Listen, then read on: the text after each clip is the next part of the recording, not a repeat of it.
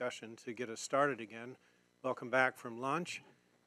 We have just a few more things to do in the open session, and the first topic up is the so-called council-initiated discussion. So I think you all know the drill here, that everything else about the council agenda is set by us, by NHGRI, but we know, in addition to being our advisors, that you're also representing the community. So if you have issues that you would like to bring to our attention, or things your colleagues are telling you back at the home institutions that you think we should be aware of, if you want to plant a seed or make a request for a future presentation at a council meeting in the future, now's the time to bring it up.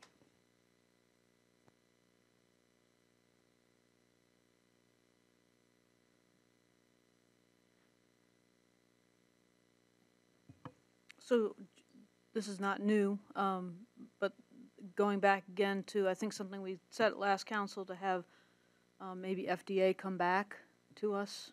I think there's a strong interest in following up on some of the meetings that we've had, and now that they have the new person in charge there, it would be a good opportunity to have them come back to this group.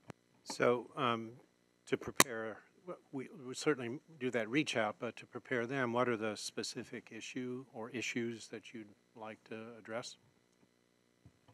I think some of my colleagues here would probably have more insights into some of the regulatory hurdles that are being faced, and certainly will be barriers to implementation of genomic medicine if they aren't addressed. Well, there's the entire issue of laboratory developed tests, but that I think is very much in flux right now. There's some things in committee in Congress about whether FDA should or shouldn't do it, and I guess there's a sort of a self-imposed deadline of May. If things don't happen by the end of May, they're not going to happen at all because of the election cycle, and so I'm not sure what the FDA could really say much at this point. Maybe later. I wonder if we do bring the FDA back out, if we ask them to tie together the some thoughts on precision medicine and how their views may or may not change with the evolution of precision medicine and the initiative here. Okay. Does Laura or Christina, anybody want to say anything about our ongoing discussions, interactions with FDA, and especially we have a workshop coming up related to IDEs, as I talked about in my director's report. Yeah, that's on. Yeah, so we meet the Policy and Program Analysis Branch and the Division of Policy Communications and Education. We have a regularly scheduled monthly meeting with most of the people who are actually on the precision medicine team, and we try to work through to address the issues that are impacting the Institute, as well as try and get a broader sense of where we can help them move forward their thinking. We, on June 10th, we actually have a workshop scheduled on investigational device exemptions. My standard spiel has been, it's not an existential workshop. It's not as to whether or not IDEs are right or wrong, but it's more of a functional workshop, so we can help our grantees work through the process of whether or not your research includes a significant or a non-significant device, and if it is a significant risk device, and if it is a significant risk, how grantees can work through the process. We continue to collect input from the Institute and grantees. If anyone has questions, we like to act as a liaison to try to facilitate those relationships. And as for LDTs, I know they're working on regulations, and there isn't anything set in place as of the moment. So I hope that was helpful.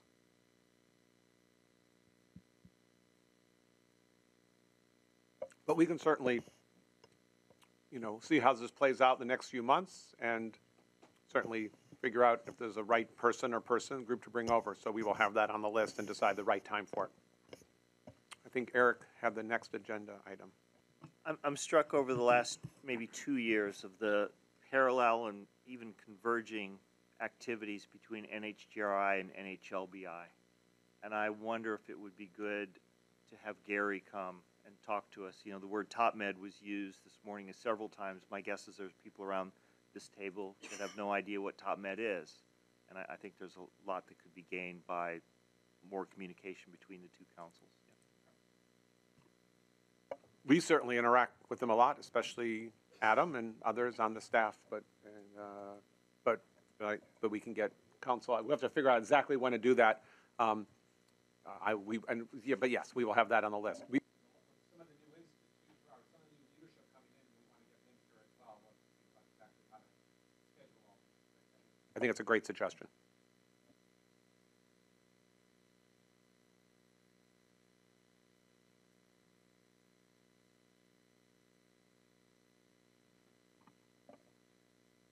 Okay, it's a longer than usual 5-second rule, but I just want to be sure.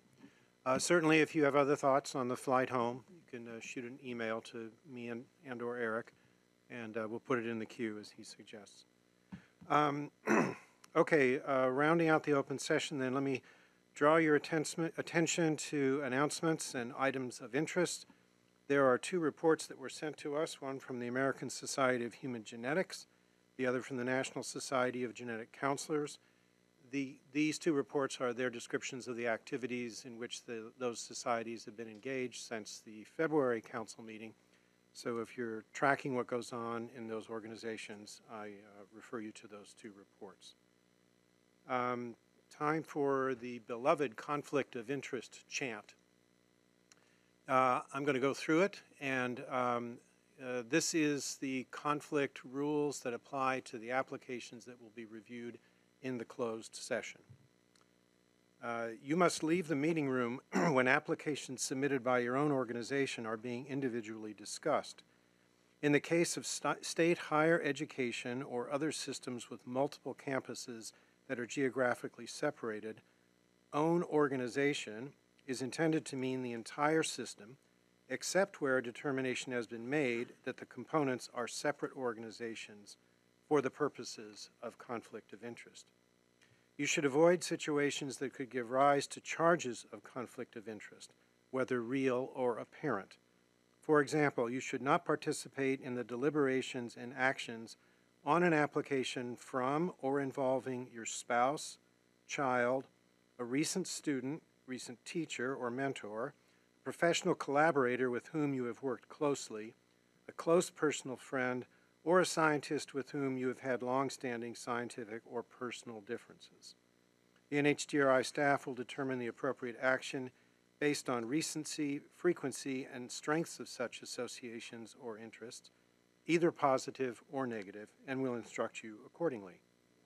In council actions in which your vote on a block of applications without discussion about any individual application, the so-called on-block action, your vote will not apply to any application from an institution fulfilling any of the criteria noted above. So you'll see there's some new folders at your seats.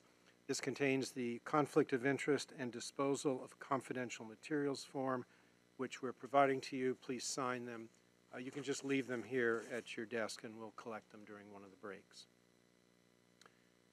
We have one other task before we close the open session, and that is in September, we will be introducing a new cohort of program analysts.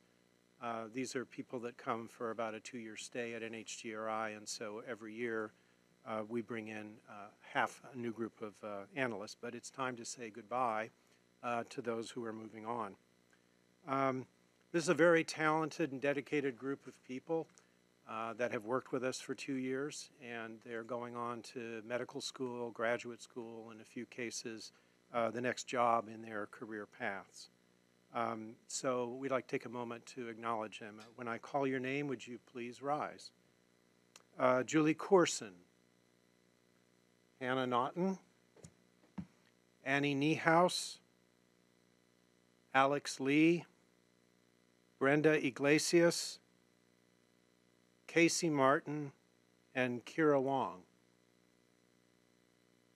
So NHGRI Program Analyst Class of 2016.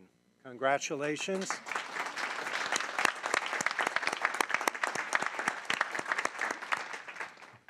Fare thee well, and thank you for 2 years of service. We hope you got as much out of it as we did out of you. So you want to gavel us to closure? this open session. Thank you all. And we'll reconvene with a closed session in about 10 or 15 minutes.